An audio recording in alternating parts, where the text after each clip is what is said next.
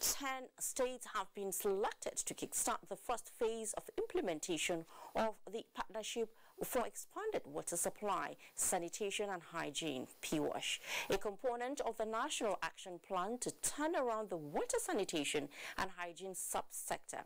In case your state is not among the 10, in this report, it means the state government has to do more to meet the criteria for selection as the federal government incentivize the sub-national governments towards attainment of the Sustainable Development Agenda. And Musbaud and Wahab tells us about PWASH and its targets.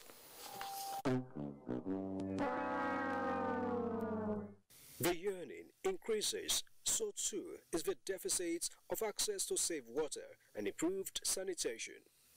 Facilities are breaking down with no adequate replacements. A lot of places where you see abandoned boreholes, they must have been built by the federal government. And some states had actually abdicated the entire responsibility of providing, especially rural water supply, to the federal government. One of the mechanisms for that change is the Partnership for Expanded Water Supply, Sanitation and Hygiene, PWASH, launched in 2016 by Vice President Yemi Osinbajo to address water and sanitation challenges at the grassroots. 3 years on, the pilot project has been completed with more than 700 water supply schemes carried out in Kano and Ogun states between 2018 and 2019. Any local government we take, we want to be sure that they don't lack access to water. So those 4 local government covered in Ogun State, and as well as the 4 we covered in Kano State, now are enjoying potable water supply. With the exception of Adamawa, Borno, Rivers, and the FCT, all other states of the Federation have signed up to the PWASH protocol, while 10 states that have met the criteria have been selected for the first phase of the program. Pilot phase, there was not a sanitation component, but in this first phase now, it's going to go pari passu.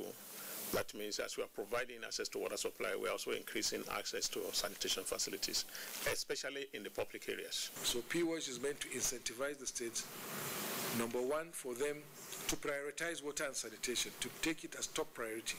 And when they take it as top priority, it means they will invest more money so that they plan adequately for the people and work towards achieving the Sustainable Development Goals target. We have that very high level political commitment and willingness at the national level. However, do we have a commensurate level of political will at the state level? This is where we have the challenge. Several national and international targets on water and sanitation are fast approaching, and Nigeria's government says it is throwing everything at it to meet the targets and ultimately the yearnings of the citizenry.